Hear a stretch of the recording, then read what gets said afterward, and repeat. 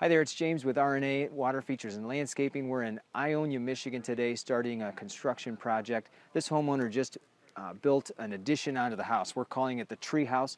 As you can see, it's an extension of the second story up on stilts, aptly named the tree house. Really what it's done is create a whole new view to her backyard from inside the house.